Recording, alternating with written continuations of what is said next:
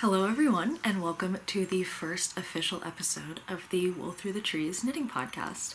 My name is Katie, and you may have seen me in other contexts as the Knit Witch, but we have officially rebranded, so now you will just know me as Katie from Wool Through the Trees.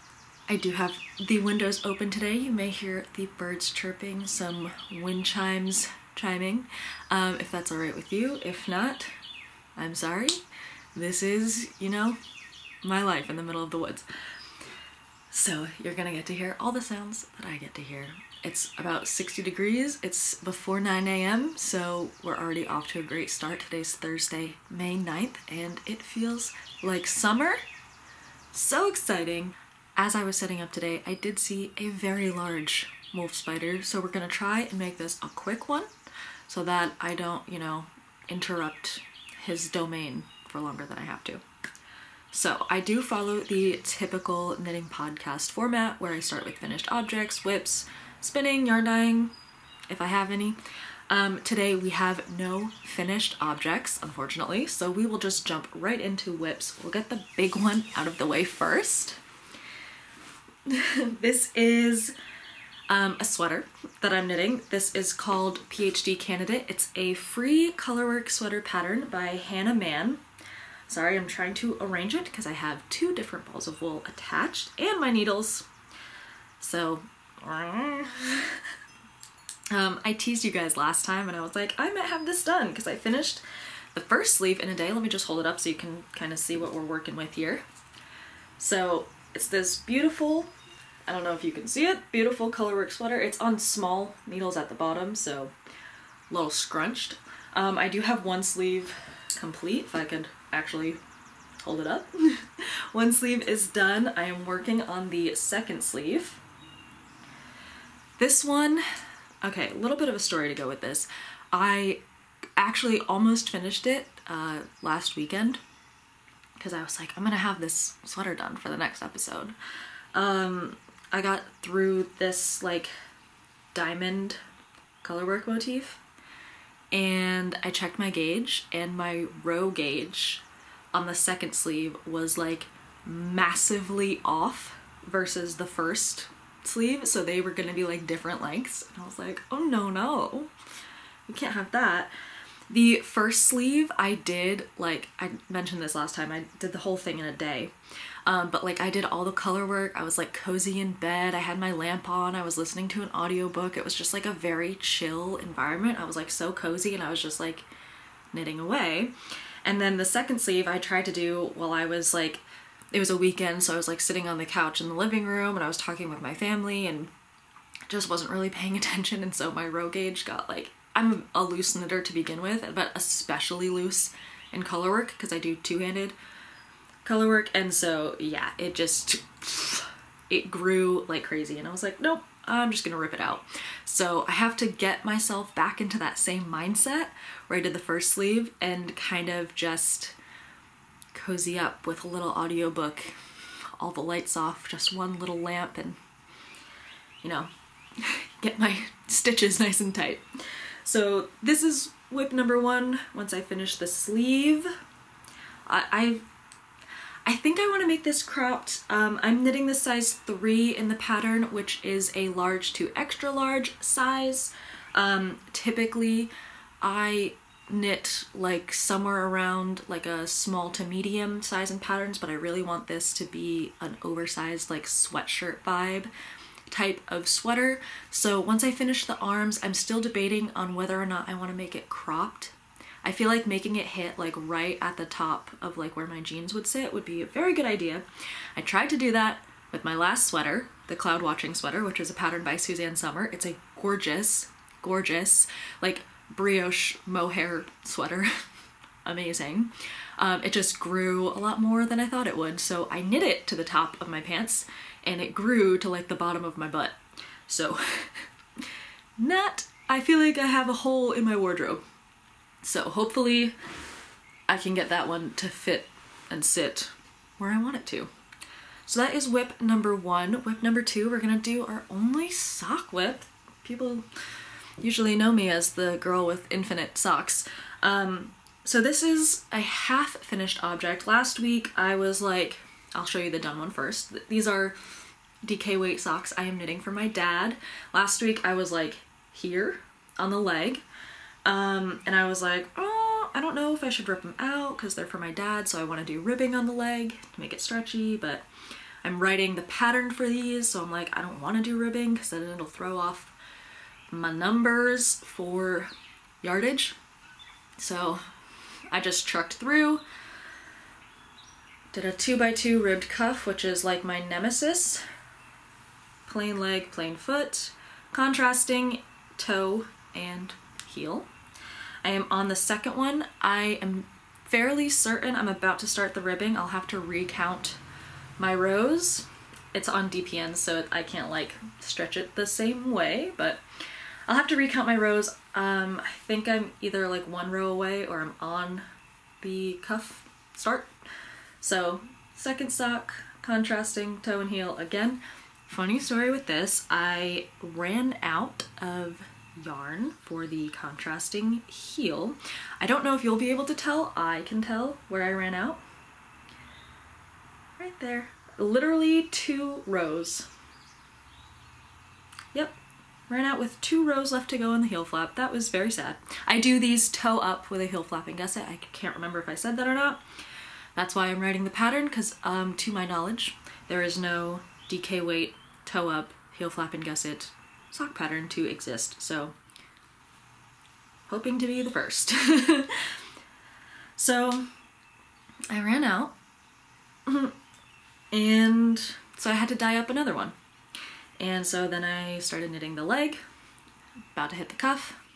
Just very glad that I didn't decide to do a contrasting cuff, because then I definitely would have ran out. I was playing a little bit of yarn chicken and I lost, so there's that. These will probably be done today, if I'm being honest. Like while I'm editing or whatever, I'll probably get those done. So almost a finished object for you. Another almost finished object, there's gonna be a lot of needles clanking because this is also on DPNs. This is the first Mussel Faker of this podcast, the second one that I've ever made. This is the blue one. This is my blue Mussel Faker. The Mussel Faker is just what I call it because it's very similar to the Mussel Hat, which is a pattern by Isolde Teague. And I just don't like the crown shaping of that pattern, so I make up my own crown shaping. Same concept. This is the blue one, as I have dubbed it. It was a swatch skein when I was testing out some acid dyes. This is just a single ply fingering weight wool yarn. First crown, you do the increases, you do the body of the hat, and I am on the decreases of the crown. If you saw how much yarn I have left on this, you would laugh at me. Because I think I'm also going to lose the game of yarn chicken on this hat.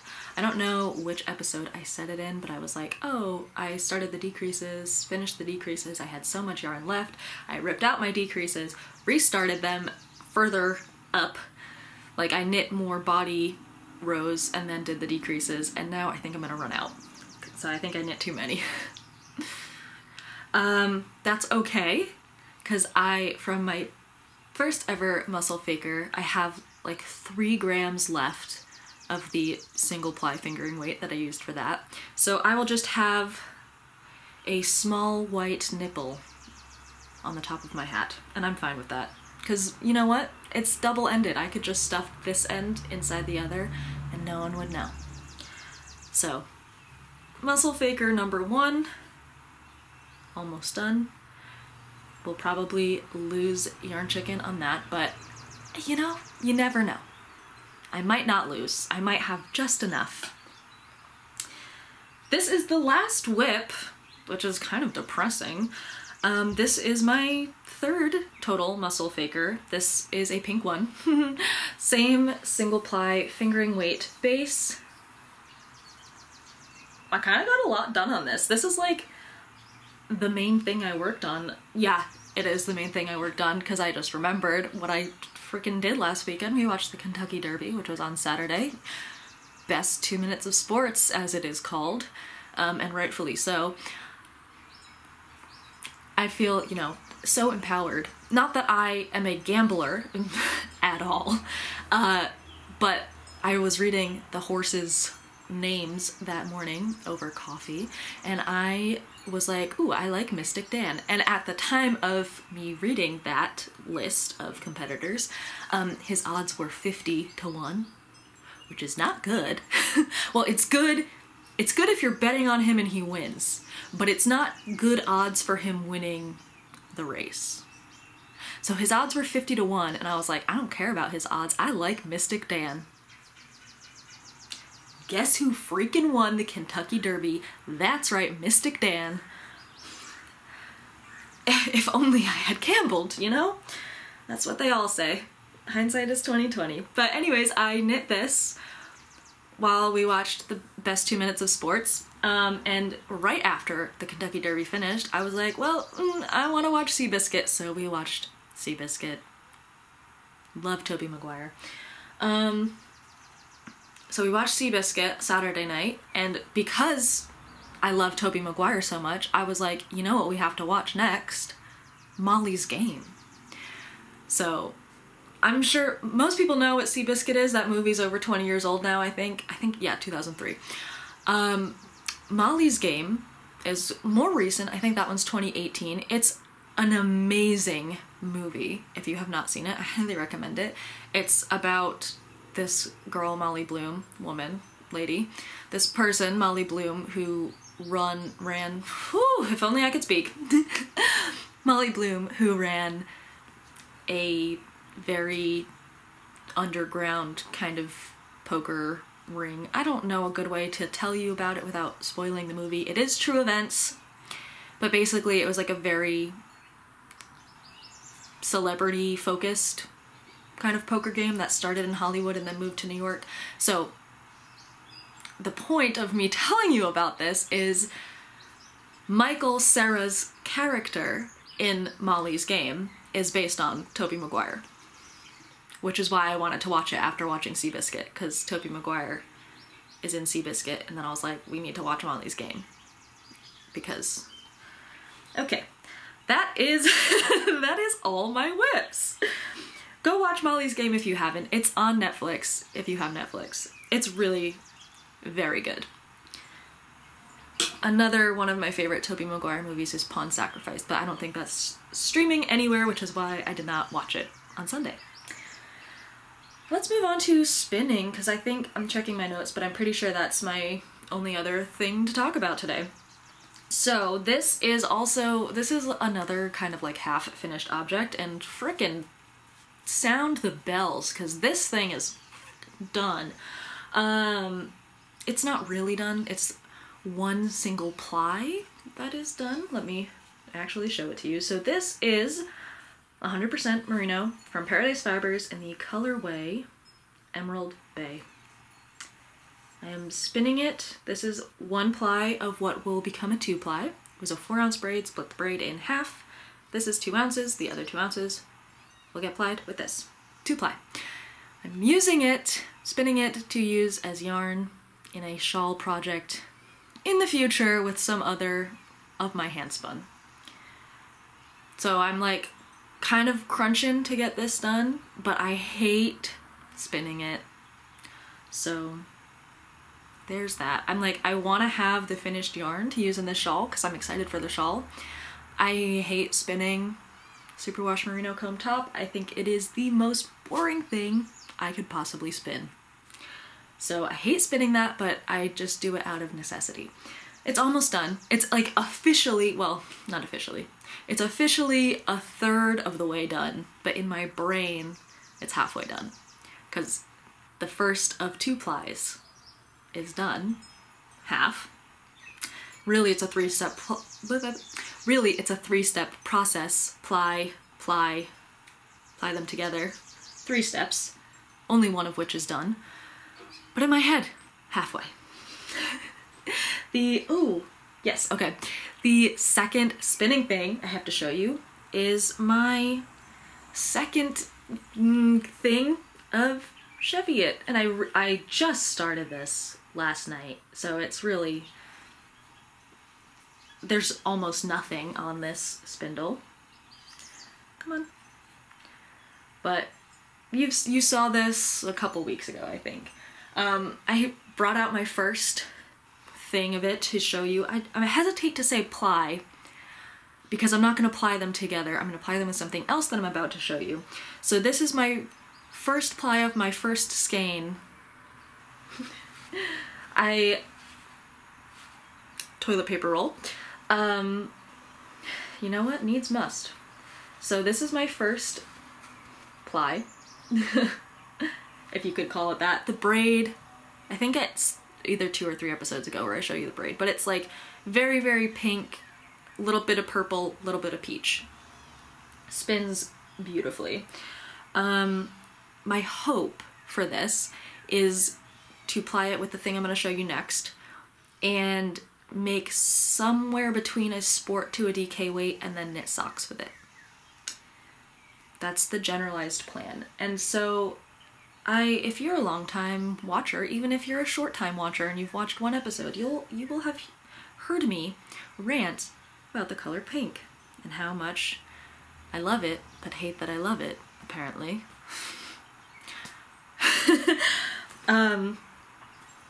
Backstory. I always say I am not a pink person. However, I feature a pink project in every single episode, and I have just acquired 3 braids of pink fiber. Yet I say I'm not a pink person, so you know what? Whatever, man. The thing that I'm going to be plying the pink Cheviot spin with, because I don't want to admit that I like the color pink, is this blue. This blue braid of fiber that I dyed myself. This is Stroll Roving from Knit Picks, which is a 75% superwash merino, I know, 25% nylon, combed top. No, I just said I don't like spinning superwash merino. I didn't know how much I hated it when I bought this braid, because I bought it on sale like 2 or 3, maybe even 4, years ago now, from their like November sale that they do every year, where things are like pennies. So I bought this a while ago, and I didn't know how much I would hate spinning it. I have never spun a merino nylon. I could love it. You never know. So what I did, I'm going to ply this with the Cheviot, as I've mentioned. I didn't want to ply the Cheviot with something that would accentuate the pinkiness of it, so I dyed this blue and purple and peach, because the Cheviot is pink, purple, and peach. So these 2 colors I tried to match as close as I could to the Cheviot braid, and then I just have this like pastel-y blue.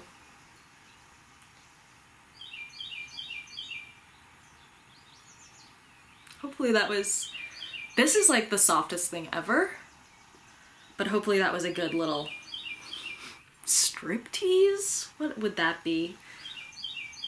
Yeah, you can see what it is. What am I on today?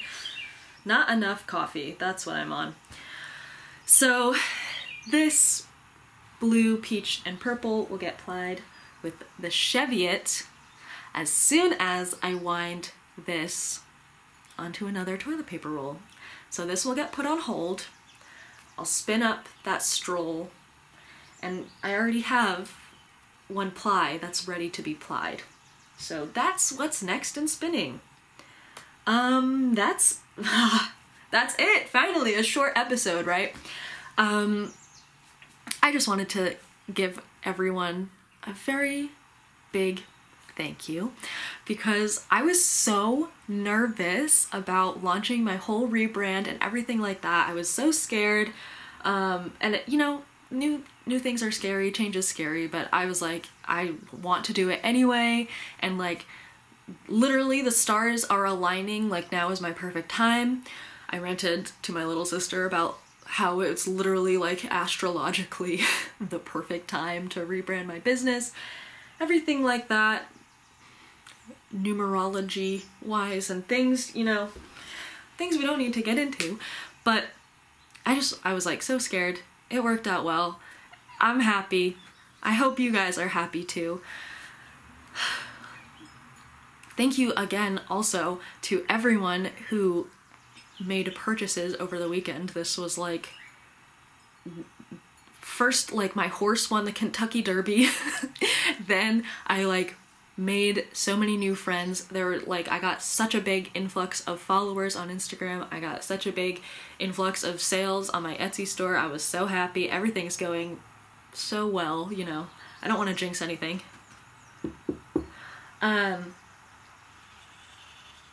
But yeah, everything's going alright. I can't say it out loud now because I just knocked on wood about it, but thank you is what I was trying to say. Exciting news in the future. I just got accepted into my first test knit. There wasn't like an application process. It was just kind of like, if you want to, you can join. My first test knit is going to be the Carlisle DK sweater by Maddy Moe, who is Momer01 on Instagram. I will put all of her information down below. I am so excited for this. I've never test knit before, as I just said, this will be my first, but the Carlisle like original sweater, which is knit in fingering weight, I've like had my eye on for so long, and I haven't known, like, she has two versions. She has a raglan yoke and then a saddle shoulder. And I was like, I don't know which pattern to buy because I kind of want to make them both. But now that I'm test knitting for the DK version, I can make them both if I so choose. So I might. I have ordered yarn. It's going to be a new yarn, which, it's going to be a new yarn that I've never used, but I'm very excited. In my purchase, in order to get free shipping, I also bought yarn for a t-shirt. I've never made a knit t-shirt, but I want one. So I bought some sport weight yarn for a t-shirt. I bought some heavy sport to light DK for this test knit sweater. When you see the color, you're gonna laugh at me. It's not pink, but it's pink adjacent. And I'm very excited, so I can't wait for that to come. You'll see it in some acquisitions next week. I know, first podcast episode where I haven't had an acquisition. It's crazy. Although this kind of feels like an acquisition, right? Because I dyed it. So it went from white to this. Kind of feels like I acquired it, you know? It's also like so poorly braided, but just excuse that. Yeah, so I just wanted to make a podcast episode under my new branding to really cement it in, kind of like consummating the, let's just put a sock in it for now because I'm saying things that I probably shouldn't be saying on the internet, and I am just going to wish you all a wonderful weekend because I'm filming this on Thursday. Hopefully it'll be up on Friday, but I will wish you all a wonderful weekend. Thank you again so much for watching. Thank you for your support, your comments, your likes. Literally any way that you interact with me makes my heart sing. So thank you everyone so much, and I will see you again very soon on the next episode of the Wool Through the Trees Knitting Podcast. So until next time, happy making.